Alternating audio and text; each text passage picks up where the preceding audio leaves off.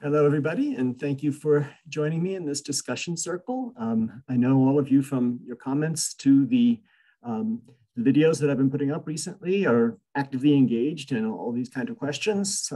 And I've had some correspondence, I think, with all or most of you over the years in various forms. So why don't we go around and introduce ourselves so people will know who you are, and maybe if you you write out a lot of comments, let people know who you are, the person you're commenting on, the form they see you in the comment sections, and talk about how you got here and all that kind of thing. So who would like to go first?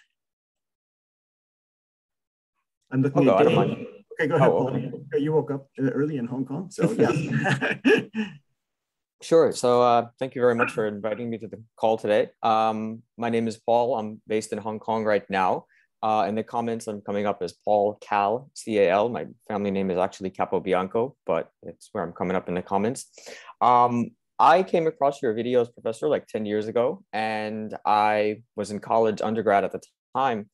And I was really interested in how you learn languages and how you knew so many of them. And I was really interested in the really analytic and academic approach you took to learning them. Because when I was growing up, I didn't really have that kind of background. I grew up only speaking English, and I was always interested in other cultures, but never really was able to learn the language. So as I went through university and grad school, I kept learning, and I came to Asia and lived in Japan. Did some research there as well. And now I'm trying to figure out how to tie all of this stuff together in a very academic way that I've mentioned to you before. So I was really interested in the first 5 to 6 minutes of your video last week, but the other content was great as well. But that's where I'm coming from. So I've studied Japanese to a pretty reasonable level, studying Korean now, hope to move to Korea within the next year. I've also studied Spanish, Mandarin a little bit, and got a strong foundation in some other languages, a little bit German, and kind of dabbling in Russian now as well. And that's what I'm interested in, and I'm happy to be talking to everyone. Wonderful. Thanks so much. Now, you and I corresponded at some point in the past, did we not? I remember you writing letters. Yeah, when I was in my PhD program, I think I reached out to you, and I was studying anthropology at the time, and I was studying foreigners in Japan. So I had the Japanese background, and I wanted to incorporate more other languages into it. And at the time I was working with African groups in Japan, and you said, try to do that. But if you're going to do it a little bit discreetly, because people might not look favorably at the effort to learn a lot of languages as a grad student. And that kind of struck me as really unfortunate, because as you mentioned, it's a great place to learn languages and other cultures and stuff. So okay, great. Well, wonderful to have you here. Dave, you and I have also corresponded somewhat over the years, right? When did we start doing that? And what's your current interest? Where are you? What are you up to? Yeah, probably last 3 or so years ago. You know, I think everyone on all your videos at some point sort of through internet sleuthing tracked down whatever your current email address was and was like, hey, are you still around? Do you want to talk languages with me? And, you know, it's obviously, you know, very appreciative, you know, that you have responded to everybody, you know, with your own busy schedule. So yes, we've talked. I think you and I talked a little bit about some study skills, as I kind of had some free time before I started my master's program, and I was like, severe case of polyitis, you know, can I learn Arabic and Japanese and Old Norse at the same time? And, you know, like, well, you know, 15 minutes here and there, you can kind of do it. So, so I got into, you know, your videos, like most people watching probably during the original run around 2011, 10, 11, 12, something like that. And because I had learned, you know, I was one of the lucky Americans that had a good Spanish teacher in high school, and most of us that took that class actually came out speaking Spanish. And, you know, throughout my 20s, it was kind of like my favorite thing was when I would meet people in the workplace that were native Spanish speakers, and we could talk and, you know, communicate and connect on a different level. And so later on, you know, visiting Europe, going to Russia for the first time, I was like, you know, I want to learn German. Oh, I really want to learn Russian. I'm going to learn Russian. So I did. I started teaching myself Russian.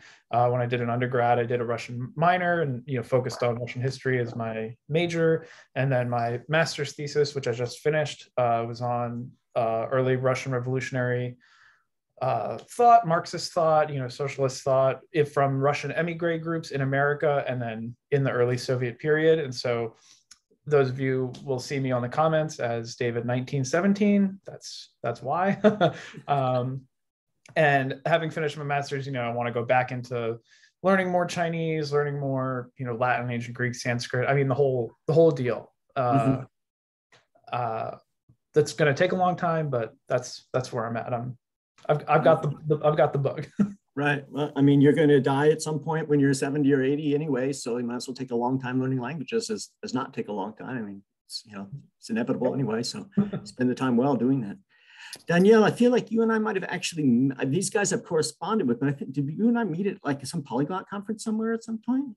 I don't think so. I've never taken part in any polyglot conference. Okay. So I'm Daniel. I'm originally from Chile, but I'm now based in Bangkok. So also I'm early riser like Paul in Hong Kong. So the first language that I learned, well, actually I had a similar history to everyone. Basically, I'm a native Spanish speaker. I grew up in a monolingual household. In Chile, we study English like as a second language in high school, but not very well. Probably very similar to the situation in the United States, where Spanish is everybody studies it but never reaches conversational fluency. The first foreign language that I was able to learn on my own was Esperanto, which some people consider it a language, others don't. But I don't know. That was what got me interested in languages in general, and it gave me confidence to learn other languages because it was relatively easy. Like, I don't know, it took me about a year to already be conversationally fluent in it. And yeah, I was first in high school. I was more interested in computers, but then my interest switched to languages, and then I got a degree in translation. Soon after graduation, I moved to Russia, where I lived a few years. I worked there as a translator. I learned Russian to a decent degree, to the point where I was able to do translation work from Russian into Spanish and state media. Then a few years ago, I moved here to Thailand, where I've been working as a freelance translator ever since. And well, apart from Russian, which is one of my stronger languages, and English, as you can hear, I also speak Portuguese to a decent degree. That's one of the languages that I studied in college. Yeah, and I've been dabbling with a lot of languages like Persian, Armenian, also Japanese, Chinese. Well, I'm not very good at either of those languages. Thai, which is probably a lower intermediate level. I can make myself understood, but not very eloquently or elegantly. So what makes you be based in Bangkok then? It's very easy. It's very easy to live here as a foreigner. So it's kind of like a very friendly introduction to Asia in general. And I like the location. And I really like Southeast Asia, like the region. It's very diverse. There are a lot of languages in the region you travel, just also a lot of religions. And I'm studying here in university. I'm getting a degree in Thai studies. In Thai studies? Yes. Great. Thai and Southeast Asian studies. And you do translation or interpretation or both?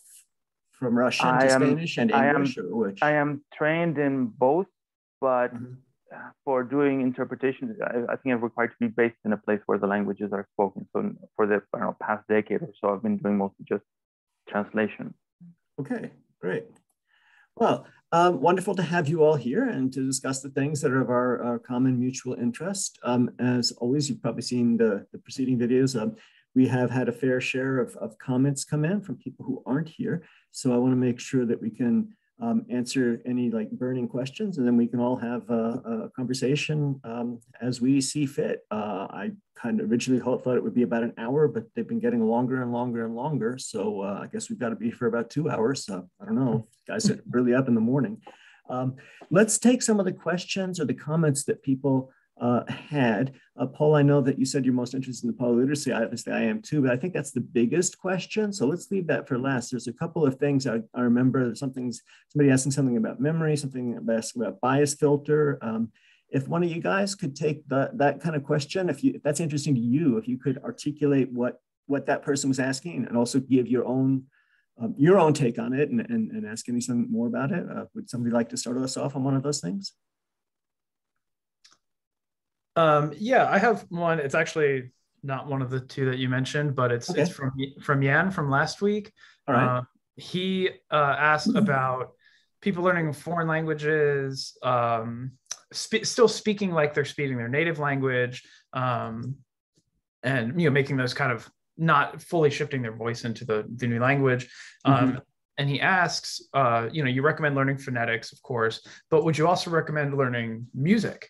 And that's something that I kind of sort of came into myself. When I talk to people will comment, oh, like, how do you, do an accent like that? How do you get that kind of accent? I'm like, well, I've always good at like imitations, my whole life, and impersonations and that kind of thing. And then I'm a musician, and so that kind of plays into it as well. I can hear the pitches, the tones, and that kind of thing. And so for me, it's like the easiest thing ever. But I wonder if for those, do you recommend, that people learn music? That's kind of a good question I thought that he had. I thought I talked about that a little bit in the video. I don't know sometimes what I'm thinking and what I'm saying.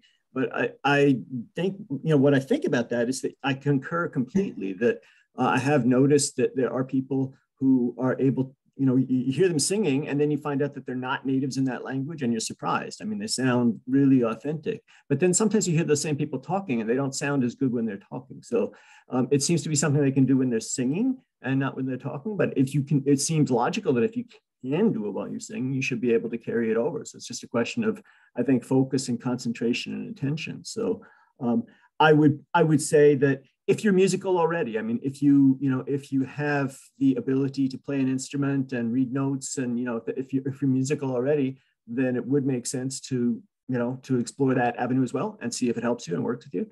But if you're not musical, I think that's adding a huge extra load to carry. There are other things that you can do. It's a nice thing to know to have music, and if it doesn't work for you for phonetics, then maybe you'll find out that, hey, you're a pretty good bassoon player. But I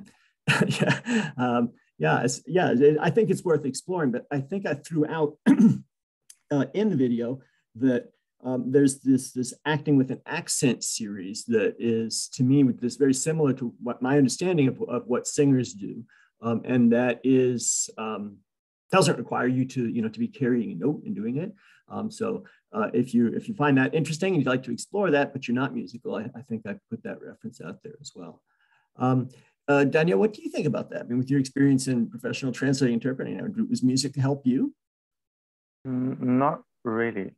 And I guess like going back to this argument about singing, I think that it's easier to pull a convincing accent when you're singing because there are a lot of elements of prosody of like spoken speech that are just not present when you're singing, like the intonation, the rhythm that you're supposed to follow the melody, rather than the natural intonation and rhythm of the language. So without those, it's easier to speak with a passable accent or to sing in a passable accent. But then when you speak and you don't have those other elements of not just the phonemes, but all the other elements all the package, all the that make you sound more like a native, they're just not there. So I guess that's why it's. I think I don't think it's a very good comparison. Also, in translators, I don't know. Most of the translators that I've met that I have a very, very solid command of both the target and source languages. They don't necessarily have a good accent. Like, I mean, they would have a strong Spanish accent, but then their command of the language would be such that they would be able to work professionally, no problem. It's usually interpreters that require, especially simultaneous interpreters that require more that work more on their articulation. Yeah, no, that the experience you just mentioned of it, translators who don't necessarily, who have an excellent understanding, command of the language, who don't have, a good accent. And I've met academics, professors who can do research and really read and but literally can't speak the language. So I think that if they have zero interest in it, maybe that's okay. But it seems like a crying shame. But the fact that these people you're mentioning, they can talk, they're well aware of it. But this just shows how, I think, to the degree to which developing a good accent is just a question of talent more than anything else, and working hard on it in many ways. But if you have people who are good at the, a good understanding of the language, and they don't have I guess these guys don't have bad accents, right? They just don't necessarily have good accents, which is. I don't know, it's just like a very like strongly like recognizable Spanish accent, but otherwise it's, I don't know, maybe because I'm a native Spanish speaker, to me it's easier to understand and to follow, but I don't know. Another thing that both the book and the discussion is neglecting, and that I've noticed in my experience, because I've worked also like part-time language teacher in Moscow and also here in Bangkok, is the psychological factor with like learning languages. Because especially in Russia, I've noticed that, for example, this dental fricative that English have, this words of think and they, those sounds in Russia are perceived as speech impediment. That's the way little children talk before they're sent to logoped, to the speech therapist. So although and I noticed that when I was explaining the sounds to students, a lot of them were able to reproduce the sound without any problem, but you could tell that they felt a little bit of self-conscious. And then when they spoke in front of other Russians, they would retreat to the psychologically reassuring, native sounds instead of just, exposing themselves, making sounds that in their culture are considered ridiculous. So I think that's a very, very, very big factor. Also here in Thailand, when I see foreigners, they feel the same level of, self-consciousness when they're trying to speak with tones. They feel silly and they just, retreat to the safety of their native sounds. So I think that's a big factor that is ignored.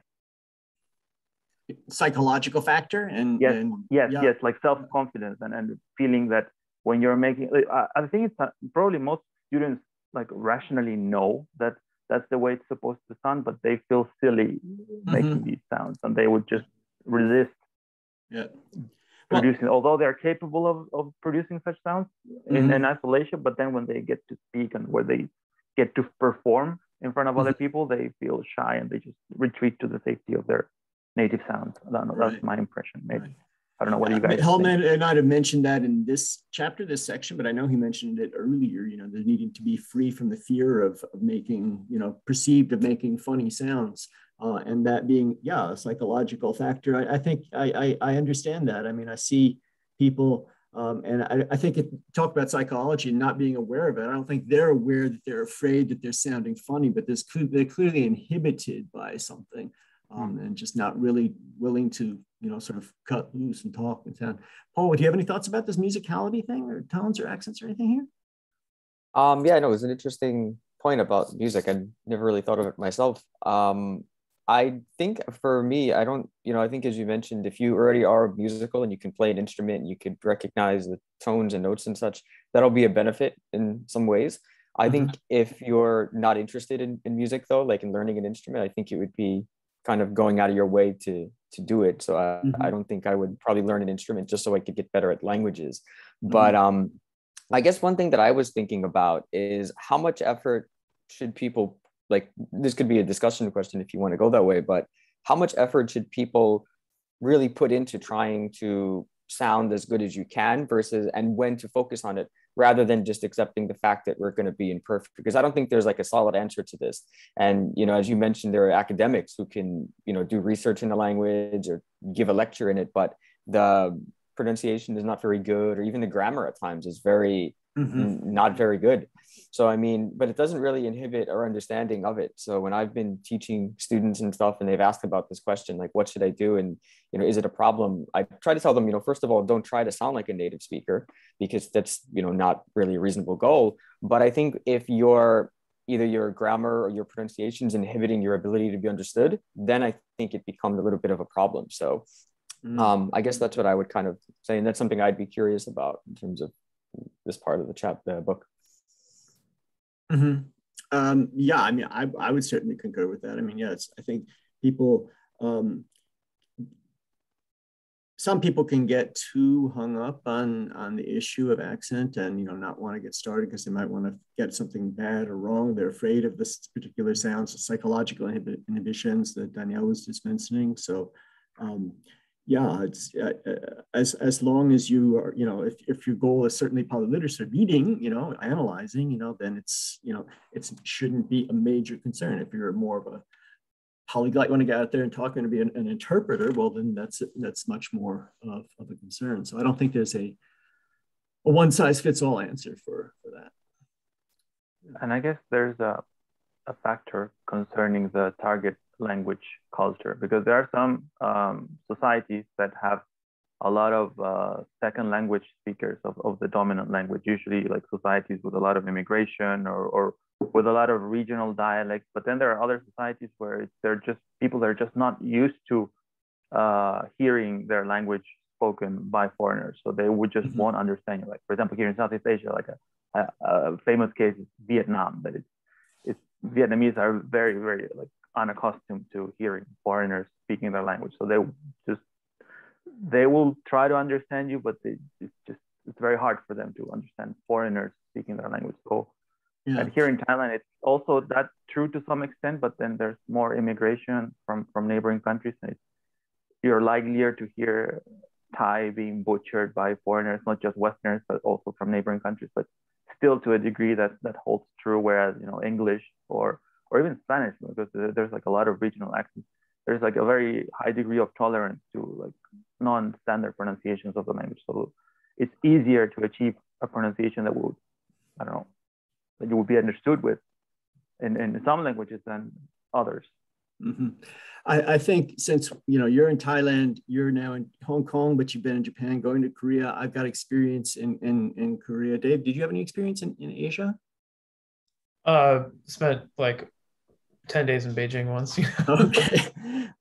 Well, let's just be, call a spade here. I mean, basically, human beings are not necessarily in a bad sense, but a lot of people are, if they're from a homogenous society, they kind of, if you don't look like you're from that society, it's not racism per such, but they kind of like you're never going to fit in. You're never going to be part of that society. And so if you're learning a language like that, no matter how well you sound, you are going to run into situations, I think, like you just mentioned, that, people, they just have a hard time understanding you.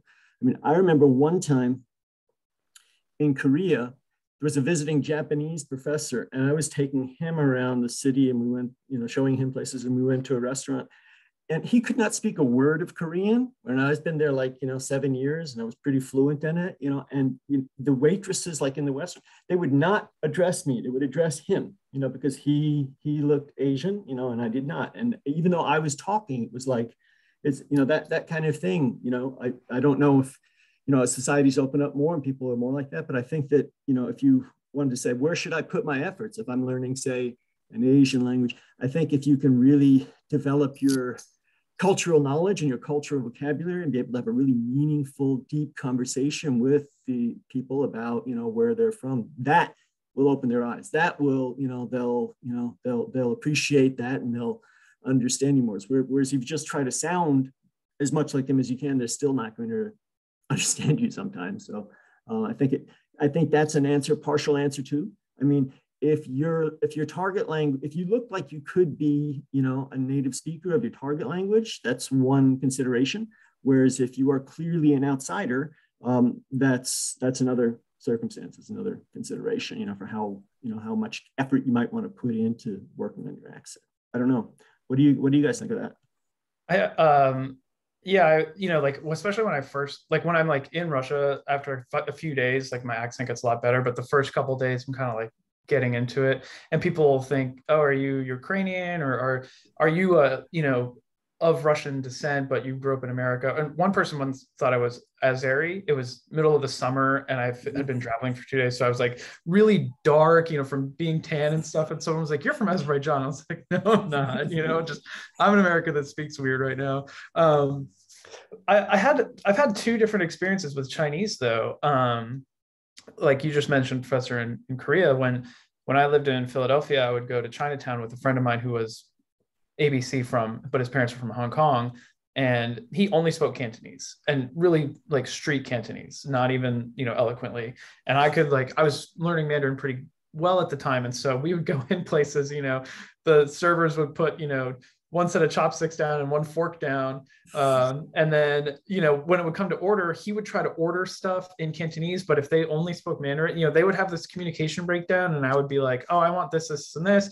And then they would be like, okay. And then they'd come back and they'd still only address him. And then I remember one time some server was even like to him, like, do you even speak Chinese? And I was like, where have you been this whole night? I can speak Mandarin and he speaks Cantonese. It was just really funny. But in Beijing, everybody just assumed that I would, like, people would come up to me and just start speaking to me in Mandarin, because I think they're more in a more cosmopolitan society, and they're like, we're the center of the world, we're the center of China, it's you of course you speak Chinese, like who doesn't speak Chinese, right? So people would come up to me and just start asking me things, or showing me at a museum, like, oh, what do you think of this or whatever, and I'd be like, I think you just assumed that I could understand you. I like that. Yeah, that's good. Yeah. That's really interesting about a few things I wanted to add to that. So like the professor's point where you had the Japanese scholar is showing them around Korea and they kept addressing the Japanese scholar. I know an instance in Japan where a foreigner, he knows Japanese sign language, and he was taking around a bunch of deaf Japanese people, and he was kind of translating for them at the restaurant, but they still kept addressing the Japanese people, even though he was signing to them, and they clearly kind of knew that, he was the only one that capable of doing it. So I thought that was kind of an interesting anecdote as well. But I think the whole socio-linguistic aspect of it, when you have someone from outside speaking the language, I think there's a lot of interesting things that go into that, and how you want to present yourself and how you want to come off in the language and the kind of vibe you want to give. There's so many different aspects that go into it, and I think it's just a very interesting thing. And as you mentioned, that if you feel like you're always going to be an outsider, it's better to get that cultural knowledge. That's a very interesting point too, to think about, how to kind of navigate that, and just to accept the fact that you're never going to be, accepted as being a part of the in-group, and your language skills aren't going to get you there. If you are going to get closer to the in-group, I think that cultural knowledge is something that's probably going to take you much closer there. It's not the fact that this person can maybe, they look like an outsider, and it's not the fact that they sound so native that will do it. I think it's the fact that they do know so many things about deep in the culture and the sort of psychocultural aspects of the language and the culture that go together. Knowing them and being aware of them, I think, is an interesting way to differentiate yourself if you're seeking that. Yep. Let's make sure we get to some of the questions. I think the most related one is to this topic is William from Brazil asked a long question about the bias filter. I don't remember the details of that. Did somebody have that sort of, any comments to add to that in the learning of a language, a bias filter, setting your ideas out? What was he asking there? Do you recall?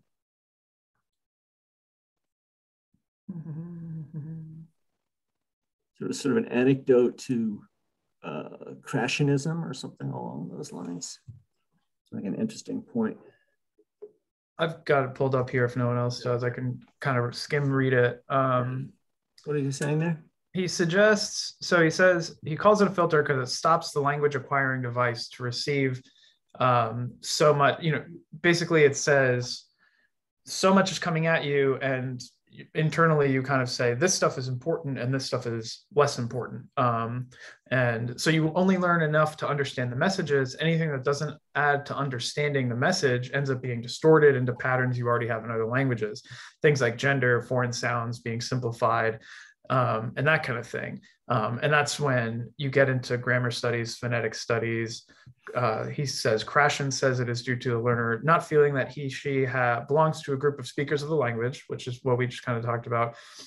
He doesn't think that's the entire story. I'm going to kind of skip around here. It's a lot, but even just starting from there, you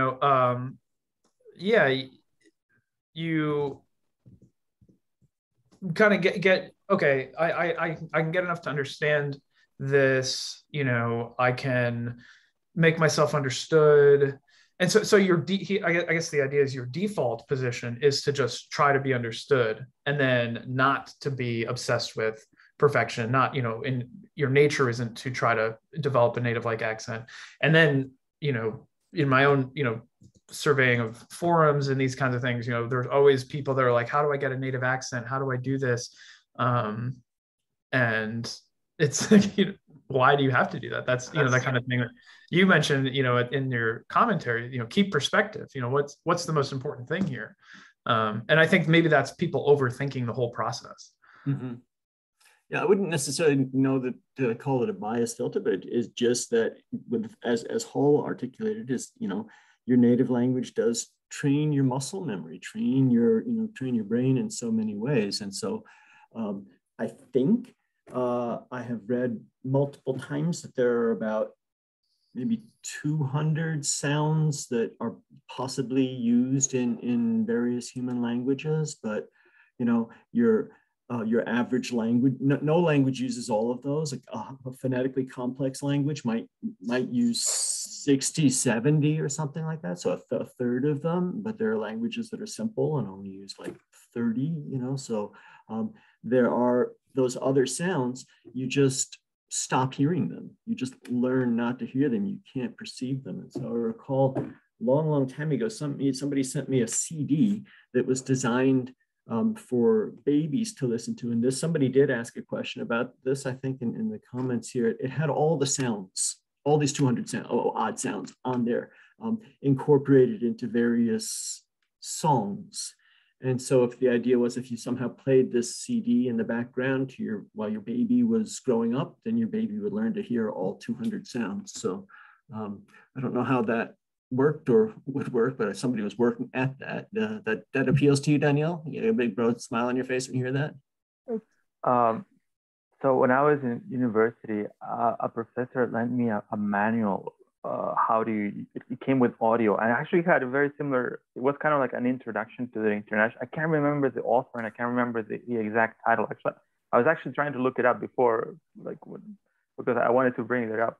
And it had, first of all, an introduction to most of the sounds of the International Phonetic Alphabet, and some exercises, which were some like nonsense sentences that would make, and these sentences would consist in like very strange combinations of different sounds, and with a CD to compare yourself with.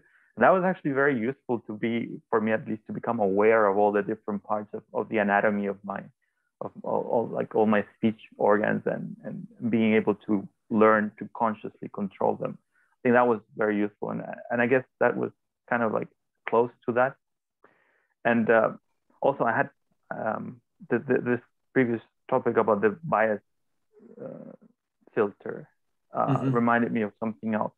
I think human language, human sounds probably are like colors, that one speech group would divide the sound spectrum differently. So the same sound can be perceived as a variation of a different sound depending on what your native language is, or even what your native accent is. Like, for example, in the Spanish speaking world, there are people from Spain would hear the sound sh, like the English sound sh, as a variation of an S, right? Because in their dialect, the S is produced like slightly higher in the palate, so it sounds like a little bit like Sean Connery, like you're speaking a little bit like this. Whereas to Latin Americans, that exact same sound would be perceived as a variation of a ch sound. So, but you just drag it a little bit longer. And when you hear like people with an accent from those particular regions, like Spaniards would say English, I speak English, whereas Latin Americans would say I speak English, and then there would be like a conscious effort to drag this a little bit longer. So I guess it has to do with also how you perceive, like your own native sounds would color the way you perceive the sounds in a foreign language, and you would assign them a different value depending on where you're from. Also, the sound the, like to Spanish speakers, that just sounds like a form of the, whereas to a lot of Europeans, that would sound like a form of the.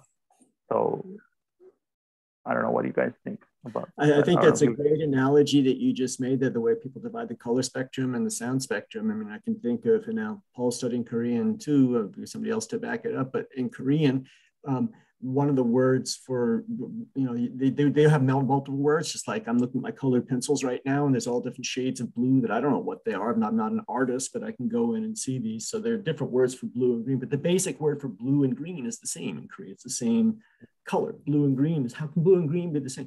In the same way, R and L are the same sound in Korean. It's the same letter, real. And it just depends on where you put it, whether you make it. They seem like so clearly distinct sounds. R, L is so different, but that's why Koreans have a hard time with them when they speak English. From their bias filter or their native training, for them, that's a variation of the same sound. To us, to me, they're two totally different sounds. So Korean, they're a variation of the same sound. Depends on the position where it comes. The same way, blue and green. Yeah, I mean they're both very different from red or purple. So I guess you can kind of see how they would come back. And then getting into polyliteracy, I mean, yeah, you read that so much in Homer and Black, and that talks about the purple sea, or the whole shades there of colors that were perceived in ancient Greek are widely different in terms of the spectrum. So I think that's a really good analogy you just made, Daniel. Thank you for that.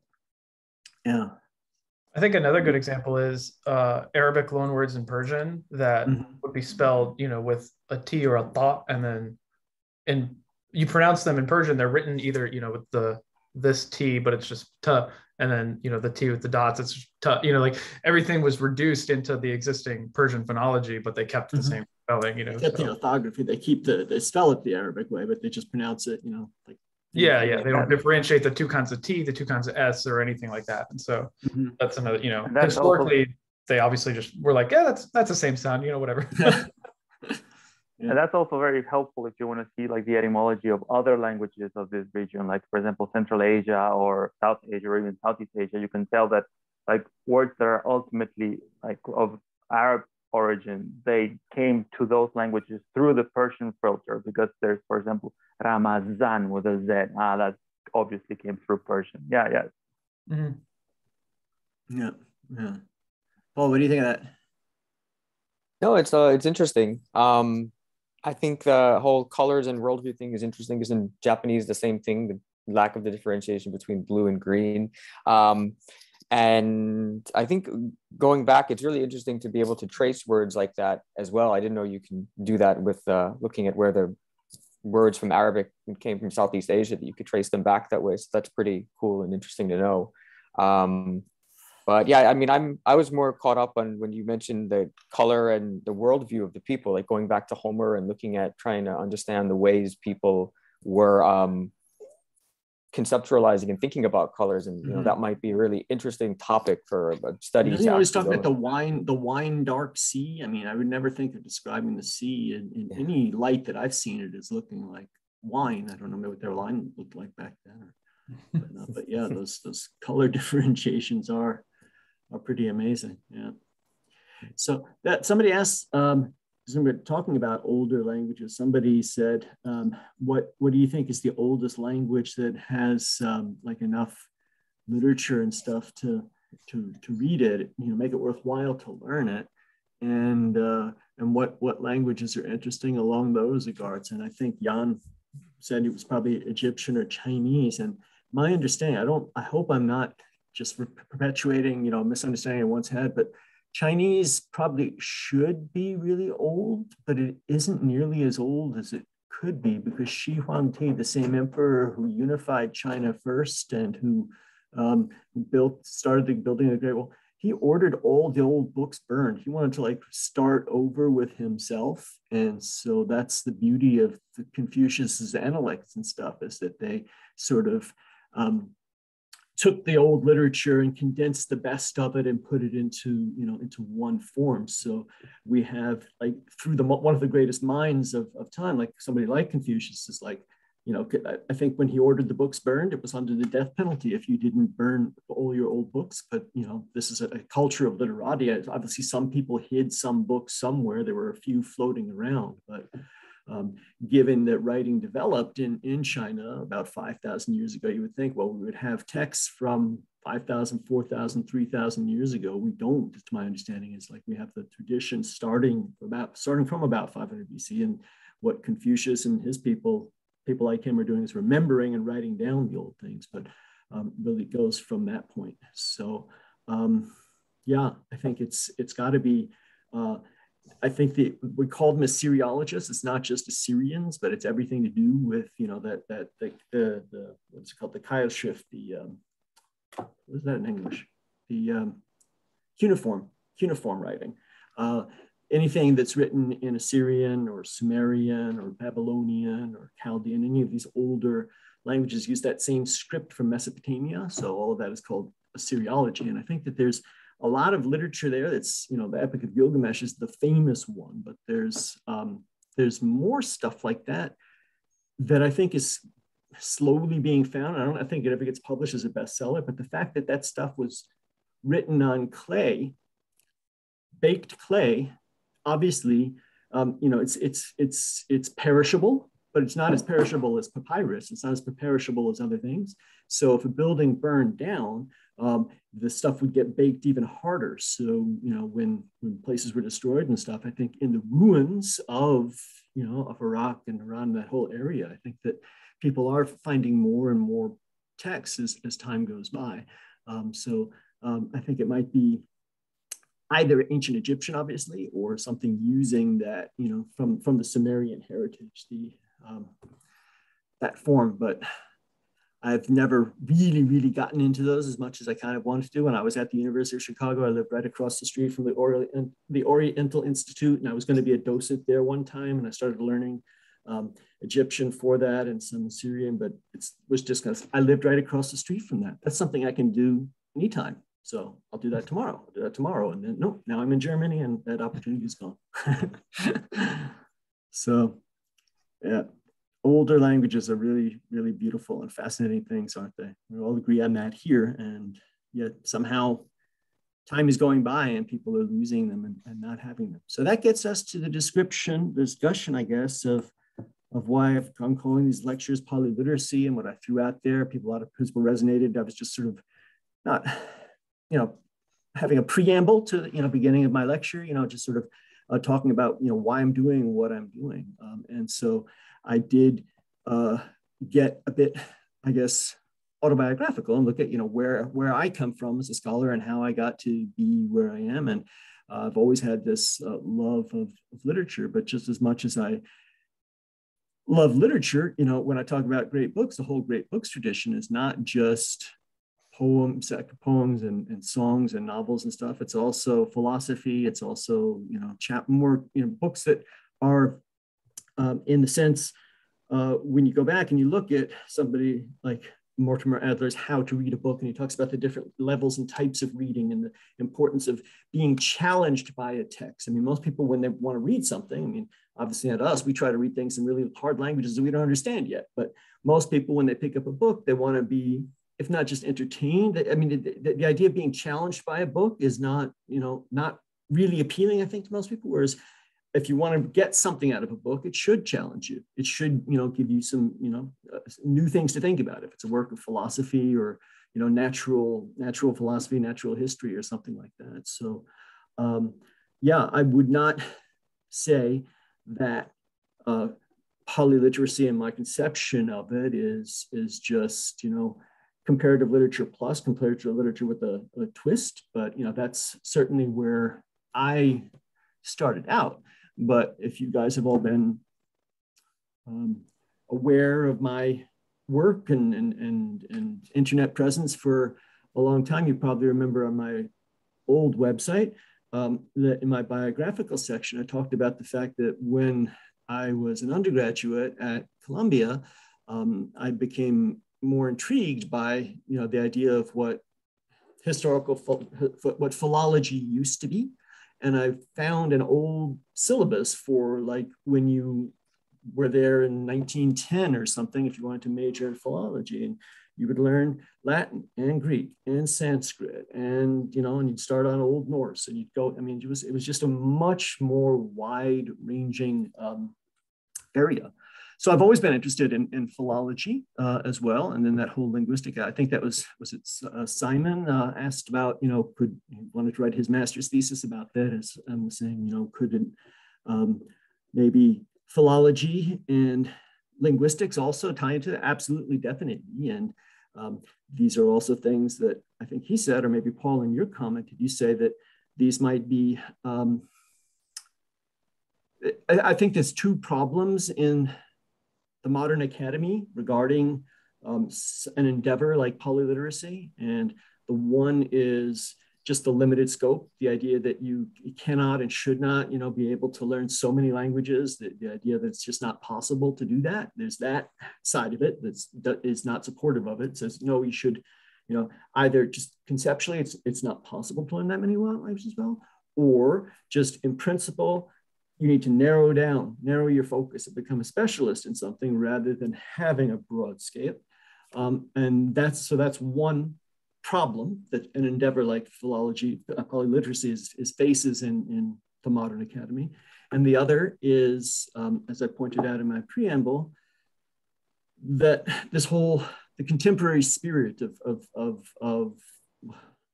I want to call it the modern malaise of what, academia has become the need to sort of take current contemporary hermeneutical trends and then impute these things to the past and somehow be blind to the fact that you're doing that. And say you must use, you can't enjoy the stuff that you're reading. You have to use it to prove something that's currently a hot topic, that it was there in the past as well. And that's, I don't know, just to me, that's just wrong. It's not fun. And it certainly doesn't honor the spirit of the text. So yeah, it's a conundrum. Paul, this was your baby. What do you think about this? No, well, I've agreed with everything that I think you've said, like 100%. And personally, I've been trying to figure out how to incorporate that kind of philological training and background into my own education for the past decade. And I've not been able to really figure out the best way to do that. So, I mean, that's why it's taken me through anthropology, which is much more cultural focused, but it still didn't give me that real exposure to the languages and cultures that I wanted, because it is much more theoretical and focused on producing theoretical articles, not learning languages and culture. So it was a little bit disappointing in that way. I also went around to language education, applied linguistic stuff, but there's some interesting stuff there. But for people who want to really learn languages most efficiently and to really absorb those cultures, as we've been talking about, that too, it's still a far cry from doing that. And contemporary linguistics as well, it just doesn't seem to be so interested in language learning besides that very small niche of the applied linguists that are doing this. So, I mean, I guess, yeah, I mean, I agree with everything. And the reason why I'm so intrigued that you're making videos again and we're having these discussions is because, what can we do? Those of us who are, inclined to approach polyglotry, polyliteracy in this kind of way, how can we, do something intellectual and academic and meaningful and contribute something while dealing with the current situation as it is? Mm-hmm. Yeah. Dave, you're thinking of going back to graduate school, so you're going to encounter all this. What are your thoughts on this? Well, that's it's weighing into my decision process. I just finished my MA and I don't have any PhD applications in for this cycle. So sometime in the future that might be a thing. But yeah, I mean, sometimes I think about it and I think, okay, in the US, what am I going to do? I'm going to. It's weird. The US undergraduate curriculum is simultaneously really specialized, but also they have all these broad general education things, which I don't know if they had them in the 80s or if they have them, in other universities around the world now. But it's like, you have to take like 40 credits of, sociology and history of the world and like all these other weird things that like aren't your specialty. So if you go in for biology and you're doing all this stuff that isn't, and they want you to be well-rounded, but not in the way that, you or I want to be well-rounded by learning Greek and Latin and Sanskrit or something. And then, yeah, getting into, I think you can use modern ideology, or you can look at things critically and you can look at an old book and say, wow, like gender was different then. You don't have to make a value judgment on it. You don't have to say, oh my God, look at how, bad this was. There was a recent thing that came up online somewhere. Someone put a review up of Lingua Latina per se illustrata and was like, oh, the women are so, subjugated in this and all. And I was like, it's not like a commentary. It's just, you're just learning vocabulary from it, but what can we say from that? Okay, well, the Romans had these hierarchies that we don't agree with anymore. Great, we know that. But can we still, just read it and enjoy it and learn Latin? It's separating the two that a lot of people seem to have trouble with. And then, I mean, in all the Soviet stuff, the Marxist lens to everything, the history of all hitherto struggle is a history of class struggle. Everything is class, no matter what. And, they even had this, crazy biology in like the 60s or something that was, trying to reorder biology under Marxist lens. And it's gone by the wayside now, but, people were really into doing that. And so when I see, certain things in the modern academy that are, let's order things this way, or let's, make sure you have this lens on it and this critical theory on it. And I'm kind of like, I do a very specific thing, and that's already a different critical theory, which is like Soviet Marxism. I can't apply current, gender theories to people get like, you end up with this like weird,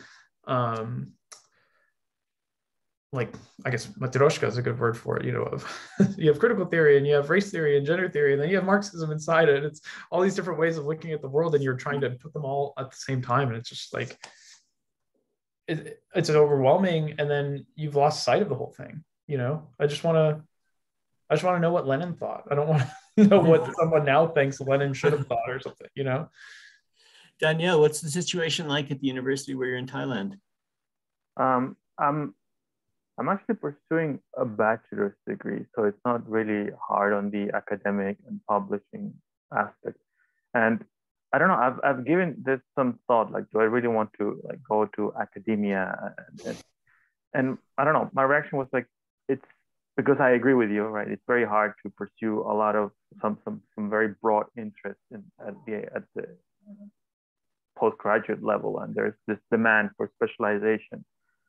So perhaps the best course of action would be to find like a professional job in which knowing a lot of languages is a decisive advantage. Like, I don't know, for example, like in business, being an account manager for like clients that are from a specific region, and you speak those languages, for example. Mm-hmm. That I think that would be more like a more realistic, at least for me, course of action. Like, go in an area in a company that operates both in the former Soviet Union, Southeast Asia, and Latin America. That probably would be where I could combine, my professional like endeavors with my hobby for learning languages, and leave all the ancient language stuff as a personal hobby, that I would cultivate at home after work, Well, that kind of job that you mentioned, I think they're pretty rare in the first place. Although Richard Simcott, who organizes the Polyglot conferences, he had a job with some social media, and he actually got, because he wanted it, but he got to write it into the contract that he needed to use 12 languages every day, so that he, would be sure to get progress. So he did some. But it is possible. I mean, I guess it's more realistic than finding some academic, some I don't know, some teachers advisors that would support me in right. But in a sense too, it's also kind of like that, what we were talking about earlier about, if you learning a musical instrument in order to improve your accent. I mean, if you have an interest in accounting or the business world or something like that, where you could go out and you can do that, that's one thing. But if you don't have that interest, if your heart is truly set on, just, being a scholar, a bookish scholar, then it's a more frustrating conundrum, one I've been wrestling with and struggling with all my life. But I do think that what's happening right now, I mean, I loved the conversation that I had with, I think it was after the second time with Chase, who was from China, was there, and he was saying, where can he engage? He was asking a sort of similar question, where can he go to engage in these kind of questions? And Rebecca said, we're doing it right now. We're doing it right now.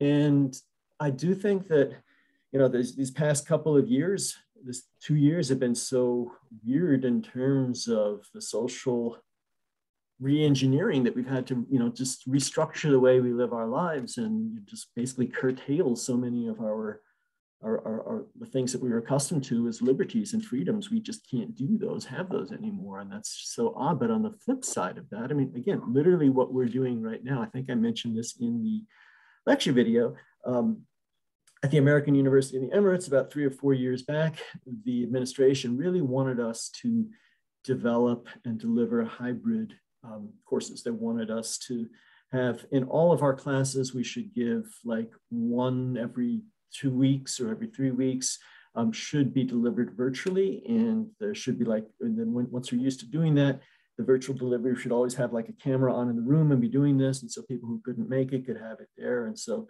it was really kind of a strong arm tactic. And I don't think that the technology was quite what it, I don't remember what we used. I don't remember how it went. I just remember that I was not the only one who hated it. Everybody did. So we didn't go any further with that. But this, in this last summer, we had to develop and deliver courses, on Zoom. And so where I was, one of the main thrusts was developing like high school credit courses to deliver. And that was in the summer of 2020 when people had no option, it took off. But since then, now that people do have an option and other options, for younger people, for high school people, I think people have Zoom fatigue that just collapsed. At least the endeavor I was here, there was no interest in that. Conversely, the best thing that I've gotten out of all this is I've developed and delivered these reading and discussion courses. I did it mainly in German literature thus far for adult independent learners, older learners who just, wanted to be there. And I'm keeping that up. I mean, that is an amazing way of interacting with people who, I think the phrases have been out there for a long time: lifelong learning and continuing education. But somehow lifelong learning is it's a buzzword when you're the university president is giving his matriculation speech to the incoming freshmen. You're coming here to get a lifelong learning, but then it's sort of put aside, and then it comes back, and it's become an old age thing. It's for retirement people. And continuing education should be the same thing. The whole idea of, if you read, again, Mortimer Adler's introduction to the great books, he talks about it being a lifelong education, the whole process of continuing to educate yourself and read when you're outside of the classroom. The book becomes your classroom. The structured reading program becomes your classroom. But continuing education, when you look that up, it means, and now I learn how to be a flight mechanic. I'm learning a new skill. I'm learning a new trade.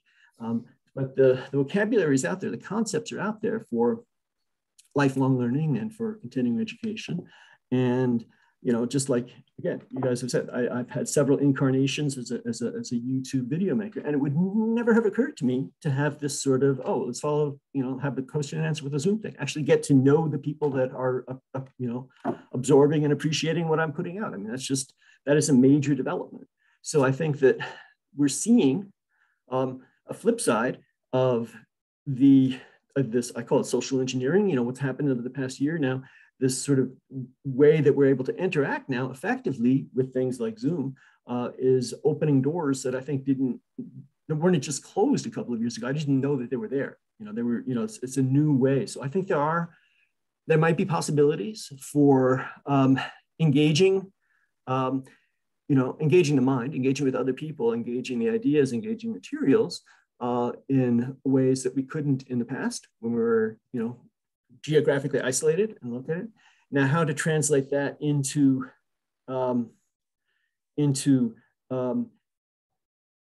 if we want to stay scholar, into some sort of full-scale program or into something that can support your life, something. These are other things, but these may come as well. But I think the first step is to be able to say, yes, now it is possible to interact, communicate effectively in a way that we four are doing right now that really just didn't exist a couple of years ago. So I think, I mean, you said a lot there, and I'm going to have to rewatch it to absorb it all. But and lifelong learning is a buzzword. So the thing that I've noticed is that all of that has to translate into skills that are something you can monetize.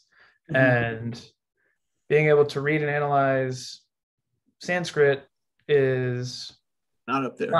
Not something. And so, we're up against like, a cultural problem where self-enrichment for the sake of it isn't really widespread as much as maybe we think it should be, or maybe it is, but not in languages and ancient cultures and things like that. And lifelong learning is okay. Yeah, well, because I'm a coal miner and coal mines don't exist anymore, I need to learn how to be X, or I need to learn how to do computer stuff. I need to learn a new computer language. I need to like keep myself competitive in the market. And a lot of employers do that as well, even university level. You kind of get the tuition reimbursement, but it's you sort of have to prove that it's applicable to your job or your position. I couldn't just take a Persian class and be like, oh yeah, reimburse me for this. Like, how is that going to help you, track student enrollment rates? And it's not, but lifelong, I just want to learn my whole life, So yeah, I mean, I think, I don't want to slip into the cliche, be the change you want to see, but there is, I mean, people have done this. I mean, the podcasters, I mean, YouTube itself, like people make their living off of making videos, like some of them are kind of vapid, just like here I am at the mall or whatever, and a million people watch it. But if you just kind of, if you build it, they will come, all these things, if you just start doing it, if we start doing it, if we have these things,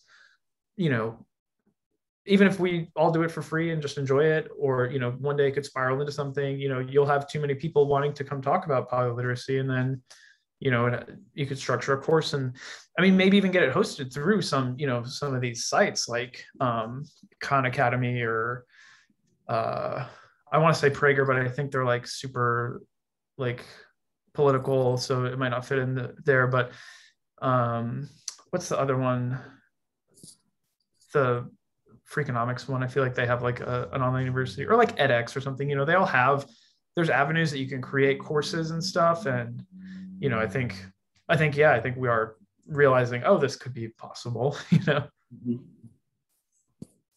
it's very interesting that you mentioned that. I think one thing that we have to kind of accept is the fact that the learning in itself, as you mentioned, is not like really looked at very highly so much anymore.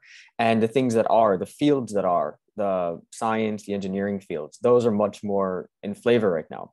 So I think recognizing that there's a lot of these sort of structural things that we would have to deal with, but I think having a more integrated platform for all of these discussions, just exactly like we're doing now, but trying to build on that and to expand it out, and then just to look at how it naturally develops might be the best way to do it. And you mentioned like edX and other kinds of these platforms, and I think just more people getting involved and participating in the community, trying to publish stuff in different places, trying to get the word out, that might be the really only way to do it, given just the whole structural constraints that people like us would be facing. I do think that since we're living it, it's hard to keep track of the pace of change, but it is just so rapid, and there are just so many things that are just like there now that aren't there. And I just every so often I get a physical reminder of the way things used to be, and kind of, I mentioned after I finish Hall's book, maybe in January I'll do the same thing with Gunnemark's book, the Art and Science of Learning Languages. But I recall that back in the 90s, late in the 90s, in the early 2000s, I just like somehow the name of Eric Gunnemark it was like a legend. Nobody knew who he was or how to get in touch with him. And I actually found a physical letter that I got from him, like when I first moved to Lebanon in 2004, and it has like Swedish stamps on it, and it was long handwritten letter, and just, the difficulty of tracking people down in that whole enigmatic group of Amici Linguarum, and just people really not believing that it was possible to learn multiple languages, truly denying that, it's just saying that anybody who says that he's a polyglot doesn't know what he's talking about, obviously doesn't know what it means to know a language. It's just not possible to learn lots of languages well. It can't be done. People really had that attitude. And I think that even through, people, just sort of, yes, through the Polyglot Conference, through all sorts of things like that, I think it's just so indubitable now that it can't be denied. I mean, there are enough people out there who clearly, have learned lots of languages that I don't think it's possible for people to deny that you can learn lots of languages anymore. So that's just a development in the past 10, 15 years. And so since we know that that's the case, and we know that polyitis is contagious and infectious, maybe we should go out and try to get people to catch it, because once people catch it, then they get interested. Okay, yeah, most people, I want to learn modern living languages, but then they would hear talk like this and say, hey, well, maybe there's something into ancient Greek. And so then maybe, in a couple of years, Dave, Sanskrit will be something that's in, high demand. It's like Sanskrit will be like being a car mechanic. You can, teach people how to use I don't know. Does anyone here know Sanskrit? I have a Sanskrit emergency. I guess the internet, I mean, I'm comparing it because, like I mentioned before at the beginning, that the first foreign language that I learned was Esperanto. And I learned it in the early 2000s, 2002, 2003. And at that time, when internet was becoming more and more massive in other countries, parts of the developing world, there was kind of like a small renaissance of the interest among, it was easier to to get in touch with other Esperanto speakers all over the world, because the usual method was to find this list of people that wanted to exchange correspondence, like the old school letter. And if you wanted to write someone to the other side of the planet, that would take months, to get the answer. Whereas, with all these new chat services on the internet, it kind of made it possible. So I guess there's a similar, rekindling in the interest of learning foreign languages, and also the availability of materials and media in other languages. For example, I don't know, when I was a child in the 90s, it was very difficult to encounter stuff in other languages. Everything was dubbed in Spanish or translated in Spanish. But now, with any device, I can access pretty much media in any language, and I could immerse myself in other languages. So that kind of facilitates the process of acquiring more languages, and also it helps people become more aware of the existence of other languages, and also accessing materials. It becomes much easier. So I guess, I don't know, this is kind of the result of that, this, what we're having here now. Mm-hmm. I think too, that there's some, maybe it's just a hope, but when studies come out that, I think it came up in some recent discussion or one of my talks about,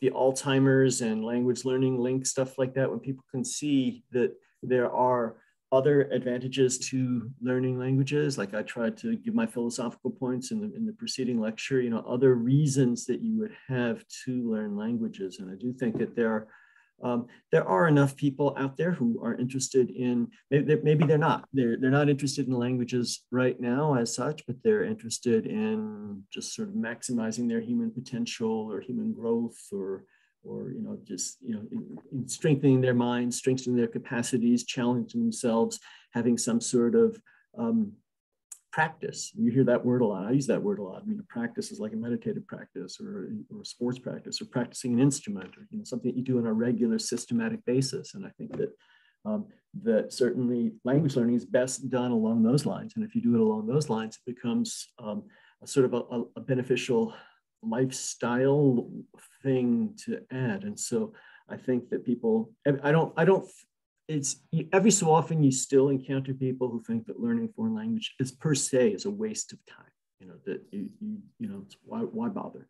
But I think more common is people to think that, oh yeah, they give it lip service. Learning language would be a good thing to do, but it's just not really anywhere on their event horizon interest, but if it could get on more people's event horizons, just like, I don't think that you could earn a living as a physical fitness coach, 30, 40, 50 years ago. Just people didn't, but then more people started exercising, more people started running. And I do think that, if people could continue to develop, it's always been one of my concepts of language learning is a way of developing your mind and developing a mental practice like that. If that could become a more widespread, popular idea, then there might be a job, no joke, as not necessarily, well, I think Sanskrit would be a good call out there. People like Indian philosophy and stuff like that. They would want to combine it with their yoga and their Buddhism and all these kind of things. And so it would just be a way to be sort of a life coach for mental development. As you say, build it and they'll come.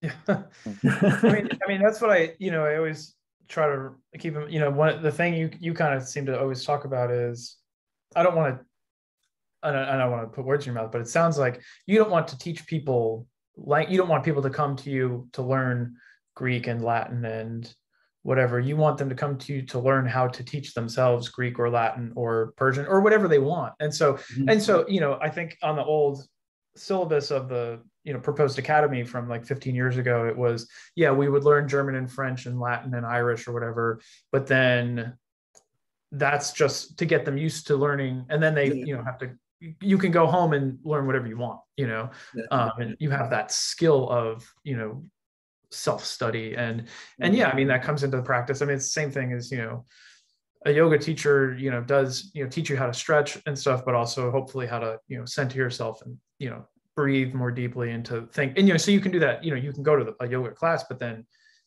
later in the evening or whatever, you can, take 5 seconds and, focus on your breathing or try to center yourself and that kind of thing. And so, same with the music, same thing with physical fitness, you learn a skill for how to, pursue something like that. So, I mean, I do think that is an avenue. And I think if you look at, like you said, putting it in perspective over time, when you were, kind of first appeared on the internet 15 years ago and started pushing these, talking about, your ideas on things. And then even the videos 10 years ago were kind of like, don't know if anyone's out here watching these, and, YouTube had all its limitations and that kind of stuff. And now it's kind of, you like, YouTube, it gives you longer videos. So it's a little more like relaxed. You can lecture longer and, there's an audience.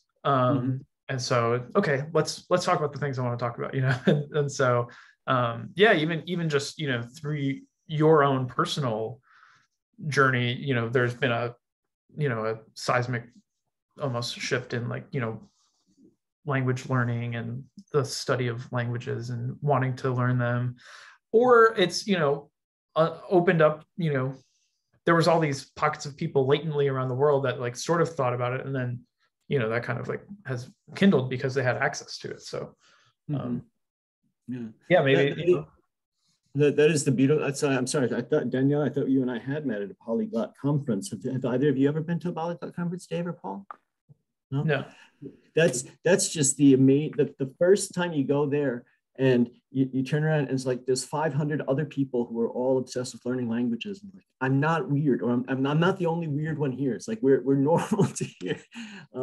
But I always felt like there's no little polyliterate glitch there. So maybe at some point, I'm not going to organize it, but somebody could have that. If you get to a room, it's like, wow, all these people are interested in Sanskrit and Old Norse and and Sumerian script. That would be possible, because you said, I think that, there are pockets out there, there are little pockets out there. And now that we can all, you're in Thailand, you're in Hong Kong, you wanted to be in Moscow, but you're not, you're just on the East Coast. I'm in the Midwest. I've talked to people in Russia, in Greece, in Poland last week. There's no barrier to having this kind of conversation anymore. So I think that, in terms of 8 billion people, on the planet, if you can connect with a couple of 100,000 who are going to share this passion and interest, that's that communication there is more and more possible. But it never ceases to boggle the mind how many people still don't know about each other, about different things, just like that. You run into people and say, oh, I never heard of that. So there's still not universal access to possibilities. Paul, you were going to say something? Yeah, no, I think on that last point, I think as well, like people aren't aware, and I think there's not one integrated platform. Like, I don't know if there's any forums, like, you know, a decade ago, there was a how to learn any language forum that seemed to be the place where you were posting. A lot of other people in the community were there. And I've kind of fallen out of that, like keeping track of it.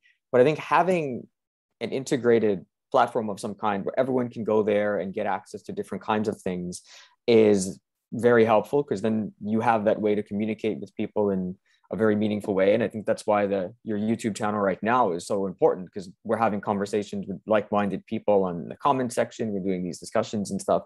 So it really is an important anchor in the community. So I think more places like this, or one major one, would really help facilitate that a lot, I think. Yeah. In order to do all this, we have to remember stuff. And there was one comment that we didn't, I'm remembering now, we didn't get to. It was somebody named, I think, Stephen or something. What did he ask? He asked about, Simon said, no, Levon asked about memory limitations for the brain and how to avoid them. Did anybody read that comment or have any thoughts about that? I think, yeah, Dave? Yeah, I mean, I pulled it up here. You know, he says, you know, what he'll do is, have an audio tool that automatically loops sentences and chunks of phrases 10 times in a row as if it was a drone of noise, and gives my brain enough time to internalize, understand, and shadow it eventually. And then Matthew, from who I think was in the first discussion circle, he'll kind of say, that sounds great. You know, what I'll do sometimes is kind of, I'll look at a word, you know, and say, you know, like, okay, this is such word, and then repeat it in my head, you know, 10 times or something to try to, you know, drill it in there. There are some people, you know, that on the, you know, forum community that are vehemently opposed to that thinking. And most notably is the older Danish polyglot, I forget his first name, Iverson. He, you know, he does this wordless method, and he says, you know, the last thing I want to do is sit there and say a word 10 times in a row. So, you know, I write it down and then try to forget it and then try to remember it the next day, you know. And so, yeah, kind of toying with how the memory works, you know, what are some, I guess the question embedded in there is, you know, what are some techniques that you have or something for this, similar to the looping it 10 times or, you know, something else? I guess kind of one thing, you know, we're talking about some of the benefits of modern communications and technology and the like, that it really is a two-edged sword. And I think there's a lot of drawbacks to it. And one thing about the computer, it just sucks you in, you know. You'll just get on there, and it's so easy, you know, when you're doing something with some app or something like this, it's designed to be like a video game. It's going to keep you playing. And so one danger I see in using technology as for learning is that, yeah, that inability to keep track of your time, the design to get you to stay with it longer. So I still prefer, you know, old-fashioned texts or, you know, audio that's not connected to, you know, the internet in any way, shape, or form. But so that kind of thing makes it easier to track your time. And I think if you guys are all familiar with my earlier iterations, it's probably not the first time you've heard me say something like this. I think the best way to stop your memory from getting overloaded and stop it from refreshing is to change tracks frequently. So it's, you know, if you're studying, you know, if you're studying Latin and Greek, and you've got 2 hours a day, rather than doing 2 hours of Latin and then 2 hours of Greek, if you can do 10 or 15 minutes of one, then 10 or 15 minutes of the other, then take a break and do something else, and then come back and do it. Keeping that will keep it more active and keep your memory from getting overloaded and keep you from getting fatigued. And so that would be my basic answer to this, is that rather than trying to do something for an hour at a time, first and foremost, rather than trying to do anything on a technological device for an hour at a time, but period, for an hour at a time, breaking it up into smaller chunks and, you know, distributing it throughout the day I think is not just better for your memory, but better for the overall learning process for, making a language come alive in your head. So like for this person, you would say, instead of listening to it 10 times in a row, maybe listen to it 2 hours later, and then 2 hours later. Mm-hmm. So yeah, if you're doing, X amount, some chunk of ASME lessons, do them first thing in the morning, and then do the next set, in the afternoon with, the overlap or whatever, and so on. Yeah. And, that kind of makes sense. Yeah. I can kind of resonate with Iverson there saying, the last thing he wants to do is hear the same sentence 10 times in a row. If you've got something and in the past, long times, because I'm thinking about Korea now, because Paul's going to Korea, I'm just thinking back in those, my linguistic monastic days, and I would go running in the morning and I would just listen to the same tape every day and just really internalize it. And that didn't bother me in that way, and I think that was a good thing and a good use of time. But I think now on this same thing, if you're sitting inside and you're doing something, rather than listening to the same thing every 2 hours, doing something different also with it. I mean, hearing it in some other way. And I think, ultimately, I think this came up in a couple of, I forget it was the previous discussion or something, or just the whole idea of for polyliteracy, learning to get some sort of sound in your head to sub-vocalize so you could read things and make it come alive. But that doesn't mean, so Hall says you need to learn how to speak before you can learn how to read. But that doesn't mean you need to speak, I need to have a full-blown conversation. It means you need to be able to shadow a tape. It means you need to be able to get the sounds. You need to be able to say something. So I think that one piece of advice that I could give looking at myself now as I get older compared to what I did when I was younger, I think I probably spent too much time listening and not enough time reading aloud. The older I get, the more I think actually reading aloud is better than listening. So you can't read aloud when you're running. So yeah, if you're gonna go for a run, take it and listen to it then. But when you're inside, sitting, down, yeah, there's a time when you should listen. There's a time when we work with, but just as a repeated thing to do, rather than listening, even if you're working with the same material over and over again, trying to internalize it, read it aloud reading aloud is more effective than listening multiple times. And Danielle? In my experience, I mean, I haven't learned a lot of languages, but when I'm studying a language, I find it very, very boring to repeat the same thing over and over. And what really works, well, there are a lot of things that work. Sometimes like doing Anki reviews would do the trick for some words, but then there are some other words that just they won't stick no matter what. So for those words, what really helps me is recognizing them in another context. Like there's this passive understanding of the word that I can't really, but then when I see it in another context, I'm like, this word. And this kind of like, moment creates some impression in my head and kind of like really, really helps me remember. So I guess using a lot of materials, basically like spread, horizontally, you read a lot, as much as you can at that level. Like, for example, if you're like at the beginner level, then get as many, beginner courses as you can. And then if you just finish with the lesson 1 of your main textbook, then go to another one and review, not by rereading the first textbook, but just by reading the same, unit 1 of the other textbook and so on, and then you rotate among these, 4 or 5 textbooks. That's I find that much more doable.